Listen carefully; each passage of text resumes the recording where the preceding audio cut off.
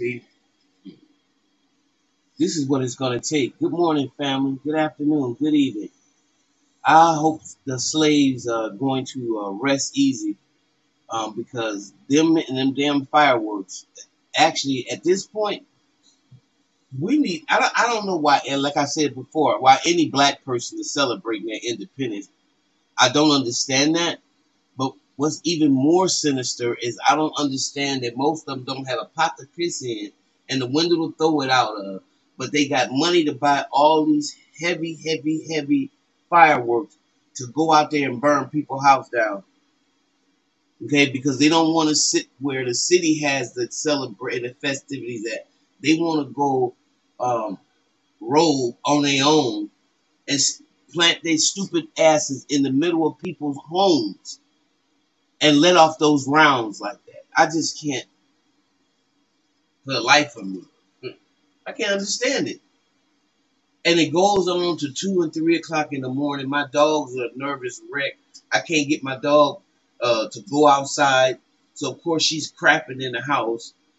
And I got to get this up because she won't go. She just will not. She refuses to inch. I have to pull her. And, of course, she's over 120-something pounds. So I'm like, you know what? Okay. I can't. I'm going to pull my back out trying to pull you out the door. But this story that I wanted to read to you, to me, it's a good news story somewhat. And this is what it's going to take because our children are being shown a different way of life. And hopefully this spreads more than hate because I truly believe love is stronger than hate. But the moment an off-duty cop kneels on a 14-year-old's back after mistakenly accusing the young man of stealing a bike. The incident saw an unnamed officer press his knee on the kid's back. Listen now, after what happened to George Floyd, they don't give a damn. Outstretched on the floor, he was caught on film, had since sparked outrage. The child, Ridge Park 8th grader Josh Neves, is Puerto Rican, and his parents say he was singled out from the other kids due to his darker skin.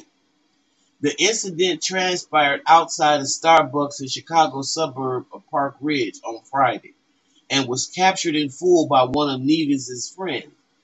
The footage begins with the officer on top of Neves, who was at the coffee shop with his friends when they discovered an abandoned bike resting on the pavement, and it was blocking the sidewalk.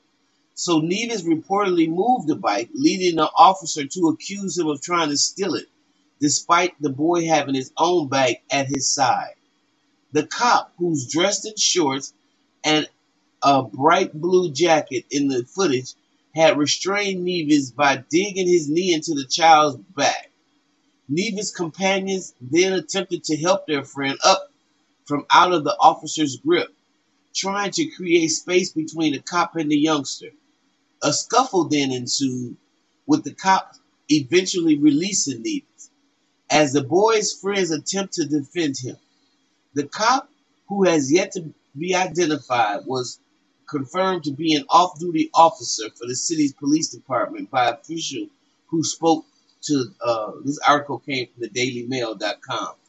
The force is currently conducting an internal investigation into the officer's behavior. See, there are no lone rangers here. Either you for humanity or you not.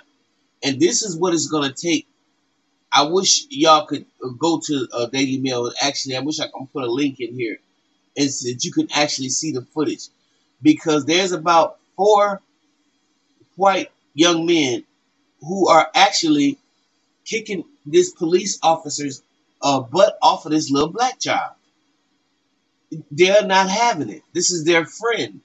And see, they're not used to being treated that way. And so they're not accepting that for their friend. And because they love their friend, they like, hey, get up off his back. Let him go. And the officer is pretty shocked because he's being accosted by 4 or 5 white teenagers. So I think this is what I'm talking about. These are the Viola Usos.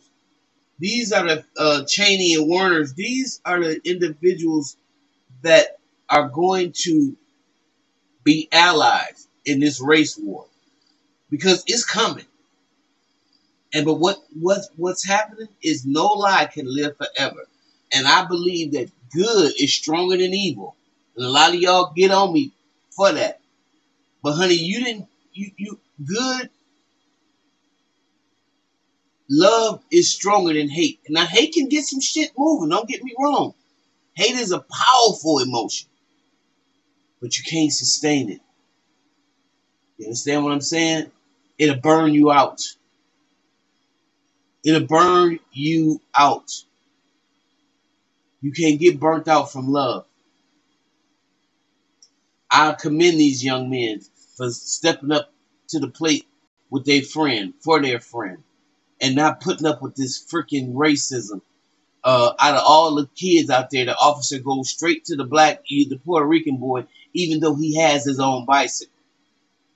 But if he thinks because he saw the boy move the bike, oh, of course the black boy had to have stolen the bike. And see, the sad part about it is everything about Caucasian is mostly projection. They are the biggest thieves on the planet. They've stolen us. This is the worst part about it.